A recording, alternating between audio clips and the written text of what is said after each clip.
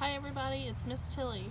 I'm here in my backyard today and I thought since we have some caterpillars at the CDC, we could read The Very Hungry Caterpillar by Eric Carle. In the light of the moon, a little egg lay on a leaf. One Sunday morning, the warm sun came up and pop, out of the egg came a tiny and very hungry caterpillar. He started to look for some food. On Monday, he ate through one apple, but he was still hungry. On Tuesday, he ate through 2 pears, but he was still hungry. On Wednesday, he ate through 3 plums, but he was still hungry. On Thursday, he ate through 4 strawberries, but he was still hungry.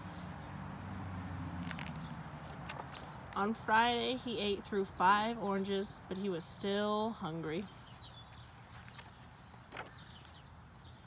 On Saturday, he ate through 1 piece of chocolate cake, 1 ice cream cone, 1 pickle, 1 slice of Swiss cheese, 1 slice of salami, 1 lollipop, 1 piece of cherry pie, 1 sausage, 1 cupcake, and 1 slice of watermelon. That night, he had a stomachache. The next day was Sunday again. The caterpillar ate through 1 nice green leaf, and after that he felt much better. Now he wasn't hungry anymore, and he wasn't a little caterpillar anymore.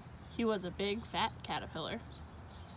He built a small house called a cocoon around himself and stayed inside for more than 2 weeks. Then he nibbled a hole in the cocoon and pushed his way out, and he was a beautiful butterfly.